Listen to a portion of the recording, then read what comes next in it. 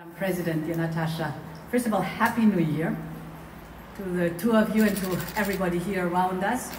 I'm delighted to be with you here today. It is a day to celebrate.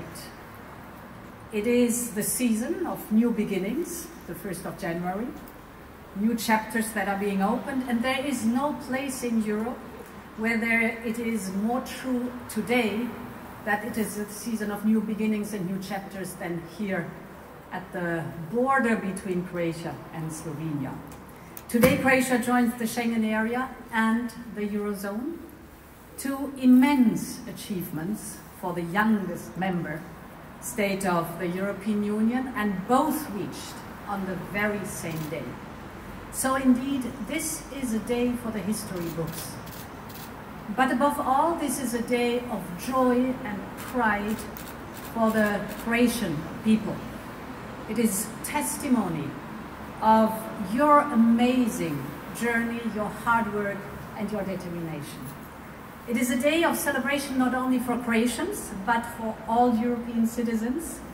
And from now on, internal borders can be crossed freely, without controls, like here in Bregani, and all the other crossing points at land with Slovenia and Hungary, at sea with Italy, and as of March, by air with all other Schengen states. No more checks, no more passport controls, no more queues. Just people crossing smoothly, as we can see right behind us. Tourists visiting Croatia will no longer need a separate visa. They can visit with the same Schengen visa as they use to travel to all other Schengen countries. The next generation of Croatians will grow up in Schengen. People will be able to travel freely. Business will be unhindered by checks. Seamless travel will bring tangible results for people living along the border, working across the border, or having family on both sides of the border. Communities will grow closer together. And your presence here today, Madam President, clearly shows how important this day is, not just for Croatia, but also for all its neighbors. We will need to work very closely together to protect Schengen and preserve its benefits, because indeed Schengen cannot be taken for granted.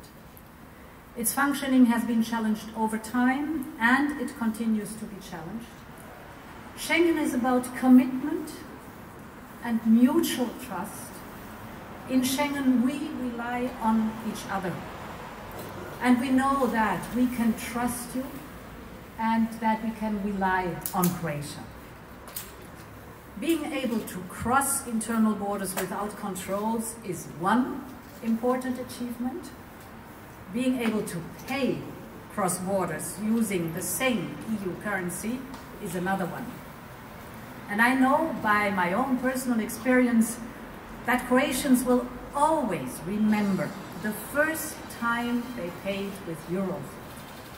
The first time they held the euro coin minted with your national emblem, the kuna, as a symbol of the successful union between your national identity and your European destiny.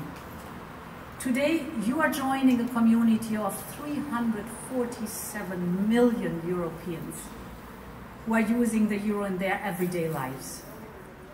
The euro makes us stronger at home.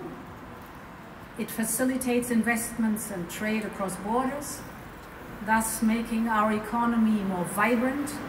It helps to create jobs. It brings macroeconomic stability and credibility. And as the second most important currency globally, the euro also makes us stronger on the world stage. Indeed, the euro is one of our best collective achievements, and it is, of course, much more than a currency.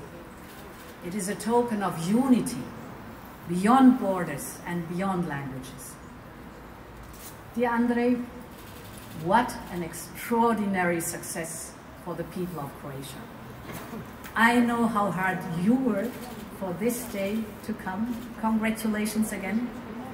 to join the Euro and Schengen communities just 10 years after Croatia joined the European Union.